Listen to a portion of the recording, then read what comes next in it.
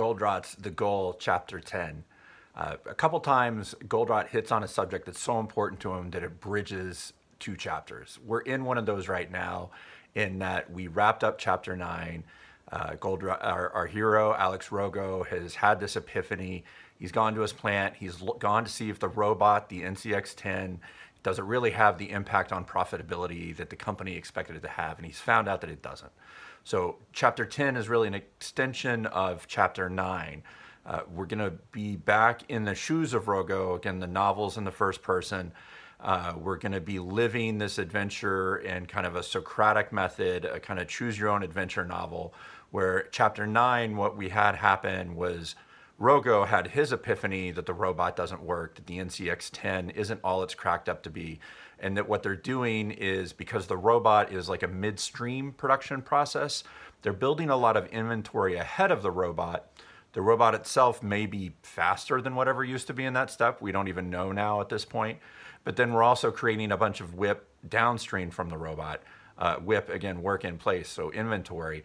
And when we're doing that, what's happening at Rogo's plant is they're building a ton of inventory, but it's not really leading to increased revenue. That's the whole thing that we've learned through the previous 9 chapters, is that local optimum doesn't matter. Right now in Rogo's plant, we're optimizing locally to keep this NCX-10 robot moving all the time. It doesn't matter. Chapter 9, Rogo finds this out for himself. Chapter 10, again, it's really the writing technique, the educational technique that we see GOLDRATT pursue throughout the book, is that we've had Rogo's epiphany. Now he's going to have this walkthrough with his whole team.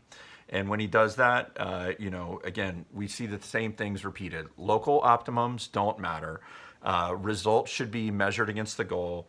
And again, this concept that there are three big financial terms that matter here, and that's throughput, inventory, and operational expense.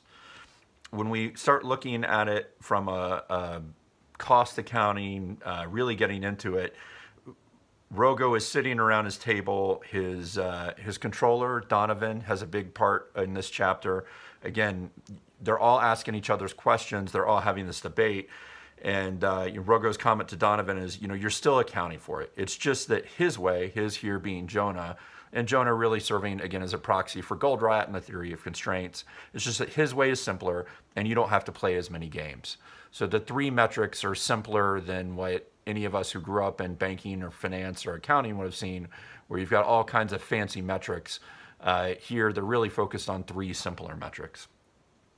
He then kind of gets into it with a longer statement. He says, but if the knowledge pertains to a product which Unico itself will build, it's like a machine, an investment to make money which will depreciate in value as time goes on. And again, the investment that can be sold is inventory. The depreciation against it is operational expense. So there's a debate within his team. Again, they go from the specifics on the NCX-10 to saying, well, what about this expense? What if we all go get training? Well, is that inventory? Is that operational expense? How do we account for it? And what I always thought of it is the actual expense that you would pay the trainer, right? That's operational expense. But then the knowledge and know-how that you build within your team, that is inventory. You can sell against that. And if you're running a consulting business, you would think of that as a sellable asset, provided you could convert it into a sellable product.